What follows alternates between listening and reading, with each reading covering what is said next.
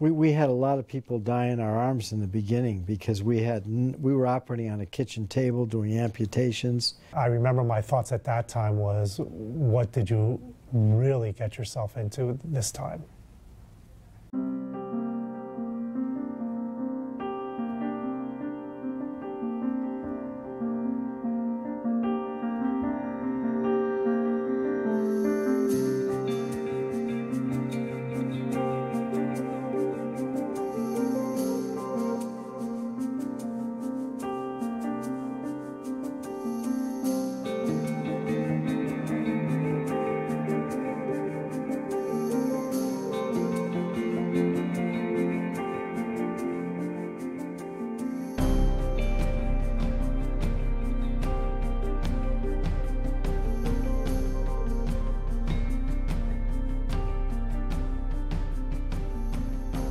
Well, when I first came to Miami, I was doing the equivalent of medical missions in South America, in Ecuador and Colombia and other countries. And I always felt empty when I left. I got a lot done. I did surgeries, I did training and education. But when I left there, I felt like I was empty because I felt that my presence there was just temporary. Usually medical missions went down there. People would get their picture taken, they'd wear the t-shirt, they'd feel real good, but when they left a week later, the country was no better off than it was when they came.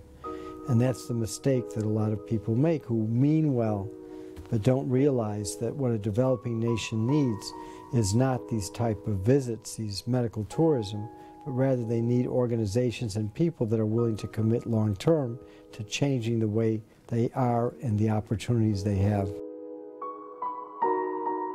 And so the same thing happened in Haiti. 20 years ago, I was brought by a faith-based group, good friends of mine, on a medical mission.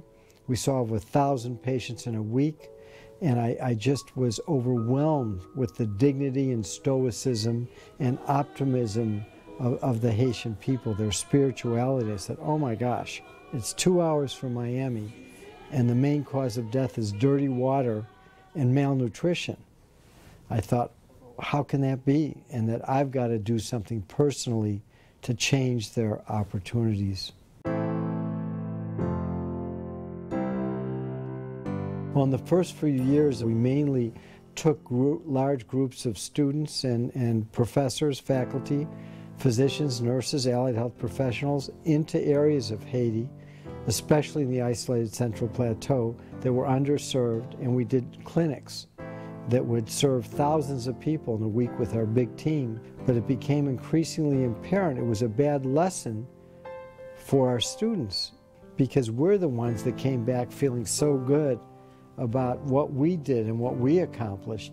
But a month after we left there, I was convinced that they would be even worse off because they had all these medicines and all these treatments that couldn't be sustained, they couldn't be continued. We dropped the blood pressure of thousands of people that were in hypertensive crisis, but they'd run out of pills in a month or two, and they'd die of a stroke from, a reaction to loss in the medicine. So we had to rethink what we were doing. We had to think about the long-term effect of everything we did, and that's why we decided to create Project Medishare.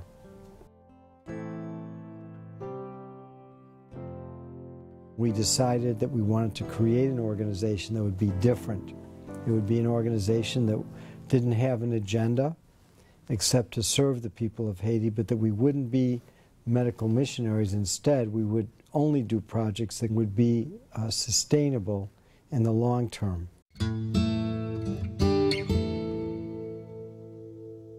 We realized that the cause of malaria, TB, typhoid fever, dengue fever, starvation, all the things that we were fighting was poverty. It wasn't the mosquito, it wasn't the cholera bacteria, it was poverty. So we began a new approach, and to our health program, our public health and community health, we added community development, all of the goals that are necessary. Everything from education and clean water for irrigation and potable water, and microfinance and industry, agriculture in rural areas, which is where we were. All the different development areas, maternal and childhood issues, good housing, sanitation. Unless you have a multi-sector development program, health is spitting in the wind. It's got to be part of a holistic approach. We've created communities in Haiti with all of these different factors, and it's successful. And they're going to be the healthiest long term because they can afford to buy the medicines they need, get the medical care they need, send their kids to school. So this is why community development is just as important as health.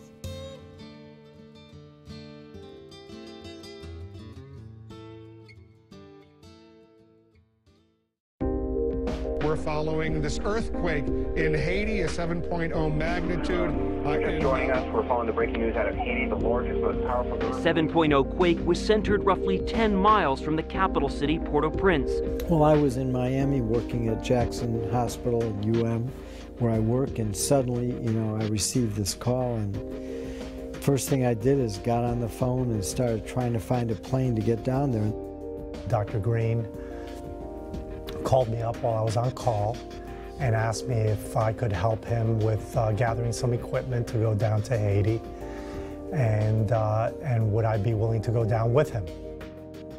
The next morning, myself and a team of critical care doctors were on a plane headed for Port-au-Prince. We weren't allowed to fly there, so we chartered a course to the DR, and then we had to sort of coerce our pilot in this private plane to land because there were no planes on the ground. We were the first medical people to arrive. We found out while we were on the plane that there was absolutely no tower control, and there was no control flying into the country. So it was like, what am I doing on this plane, risking my life?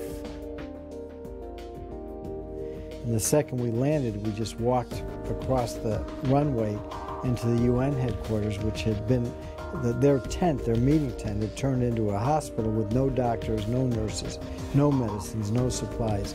As we walked into these tents, we were basically met by foul stench of dead tissue, urine, and hundreds of people in each of the two tents laying there with lots of noise, crying babies, people that were moaning.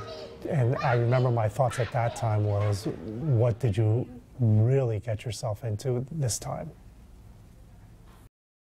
It became apparent that this wasn't going to be enough and that it was inhumane. It was a carnage. It was beyond my possible imagination to think that this could happen to human beings.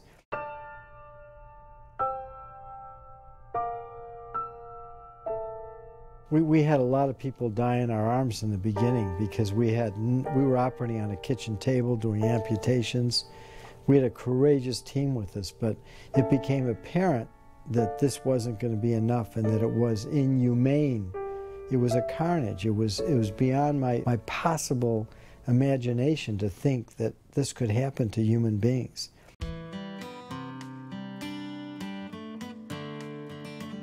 So what we did was we called Miami, and the University of Miami and Jackson Hospital, our medical center, the Children's Hospital, and Broward and Dade, a massive mobilization occurred. Remember you said you had like storage space? This building, the Miami Project, which is a research center, turned into an operations headquarters.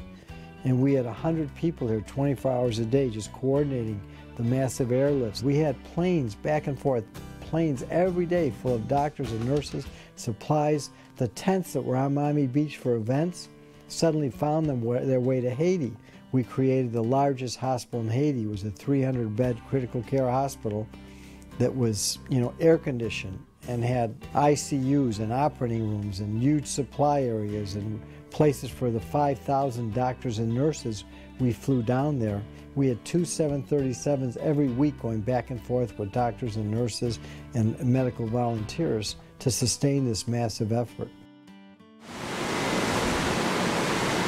It's hard. It's all of my doctors are in tears. Within an hour, they're in tears. That's all I can tell you. And these guys work in Ryder Trauma, the busiest trauma center in America, where they train the U.S. troops. But everybody wants to help. We just have to coordinate our efforts, and it can't be next week. It has to be quickly. There wasn't a day I didn't cry in the first couple of weeks. I'm an old dude. I don't cry much. But just the tremendous carnage and all the wonderful response to it was just overwhelming. I mean, it was just an emotional experience that few people are privileged to ever have had. And I feel so privileged that I was there and able to participate.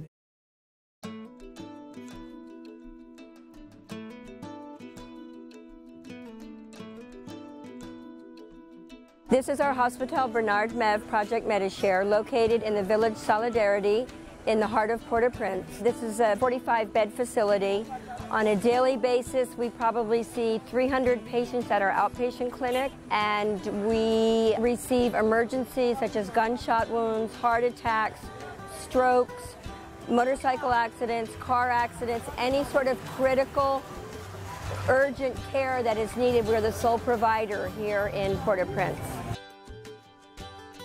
The hospital has multiple departments. It has an emergency room, the OR, an outpatient clinic, a spinal cord unit, critical care, intensive care unit. We have the pediatric ward, a neonatal intensive care unit, a laboratory, which is becoming, as we speak, even more sophisticated, and the rehab, orthotics, and prosthetics program.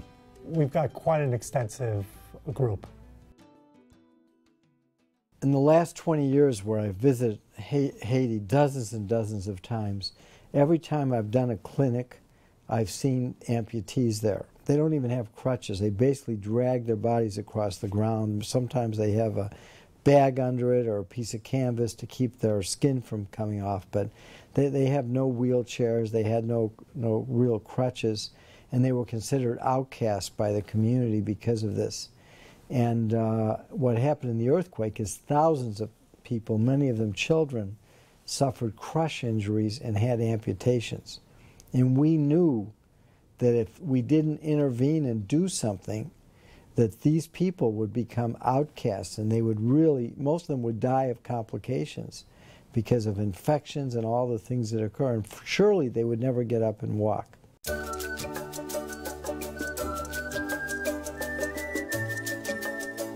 Today, because of the holidays, because of the political situation, we've had kind of a backlog of vacations, etc. We've had a backlog of patients, and today is actually the reopening of our clinic. And as you can see, we've got quite a few patients here today to have their adjustments made, to be assessed by our prosthetist Devore, and to hopefully be fit. We do have a few sockets here ready to be put on, and so we're anxious to get started.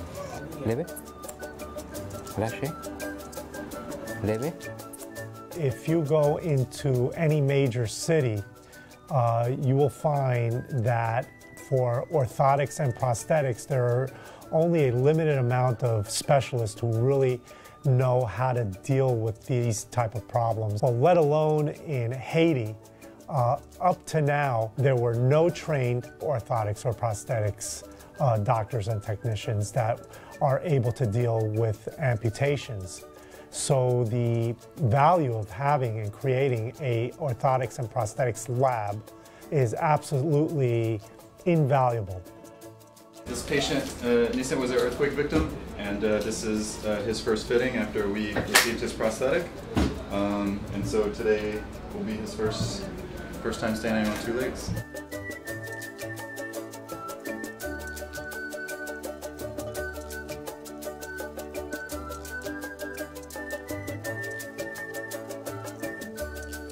The average amputee child in Haiti will need 3 legs every year, because as they grow, they outgrow these legs. And if they didn't have these legs, they'd be dragging along the ground. The same technology, telemedicine, that we use to make rounds in the ICU and to advise in the operating room in Haiti, we're doing the same thing with the prosthetics. We use modern communications to be able to send off the information, to fashion the legs. They're culturally sensitive. They're black legs, you know, that fit on the bodies, and they look natural. And before, nothing like that was available in Haiti.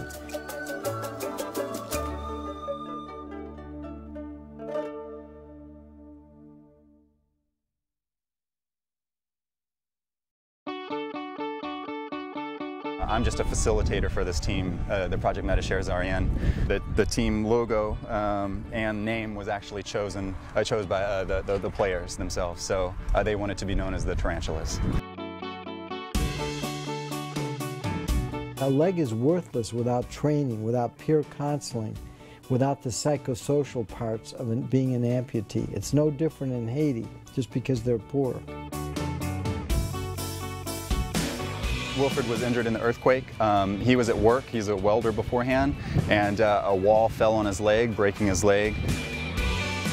Pour moi-même, les premiers défects perdus pied, je ne pensais pas que je pouvais marcher encore. Avant moi, je suis à l'hôpital, j'ai passé 8 jours sans que le docteur fasse pour moi. He was actually one of our first patients at our tent hospital. We assessed him and knew right off the bat he deserved a prosthetic immediately. As soon as he was healed, we fit him with this prosthetic. And literally within 5 minutes he was walking as an above knee, which is impressive. More impressive was the next morning he was kicking a soccer ball. J'étais très saisi, j'ai fait une prothèse pour me dire même jour j'ai prothèse là, marcher, me courir, faire toute bagarre avec lui. Ça t'a étonné ma pile parce que son bagarre qui me pas penser que t'a privé. He wanted to start this soccer team, and he brought in his other friends who are amputees. We have 23 players on the team. Of them, 17 are amputees as a direct result of the earthquake. It wasn't enough for Wilfred to come in for a bandage change. He had to translate for others. He had to make sure that everybody was well taken care of. Before long, you know, we decided we couldn't live without Wilfred. He exemplified the hope and the resilience that the Haitian people exhibit, and he has been a great role model for all of our prosthetic patients.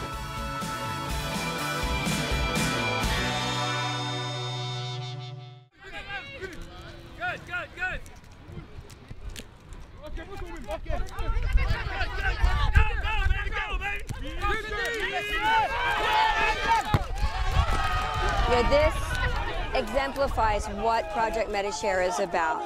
We are here today watching our patients that we fitted with prosthetics that were injured during the earthquake, that are out there playing soccer. It's what we stand for hope, for education, for people bettering themselves.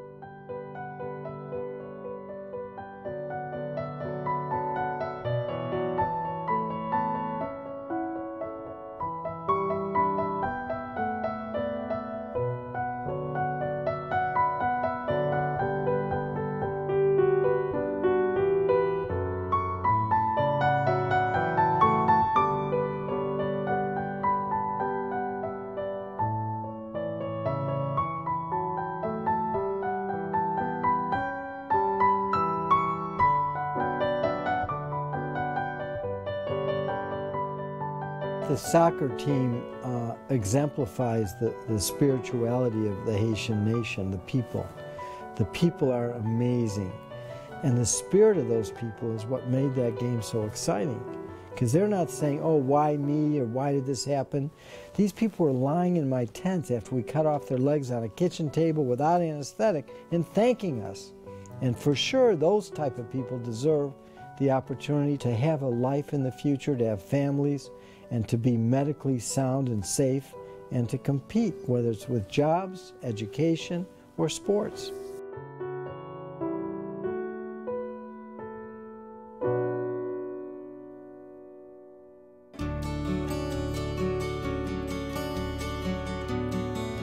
He's such a great guy. We hired him on to be a prosthetic tech. In addition to that, we've been given the technology to make our own prosthetic knees, liners, everything here. So over 2 years, we're going to be training them how to do these things. And whenever we leave, it's their job. It's their lab. They're able to make everything, sell it. It's their profession, patients treating Haitians. Project Medishare believes in building capacity and creating sustainability here in Haiti. And as you know, we have 150 Haitians employed at our hospital. I've been with Project Medishare for about 5 years now. Our goal here is to actually have the whole hospital staffed by Haitian. It's been a very painful year. We've lost a lot of people, and hopefully we can create a better, sustainable place for the Haitian people.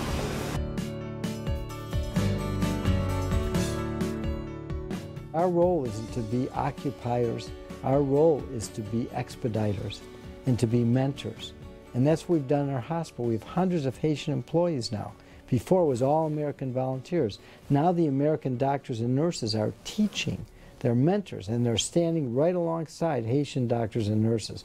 That's what has to happen in Haiti, because we don't need to be there forever. We have to be there long enough to empower them to create their own fate and their own future.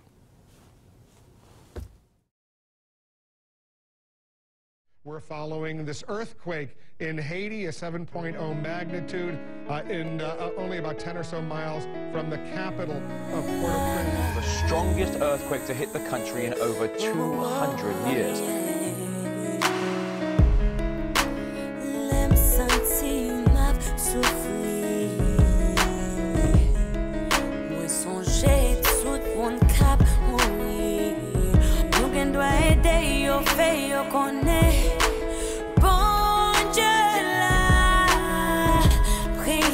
Bon Dieu, pas quitter Haïti comme ça, non. Pas crier, bon Dieu connaît ça la fait. Même le loup pas comprendre. Ouais, dis pas crier, bon Dieu connaît ça la fait. Même le loup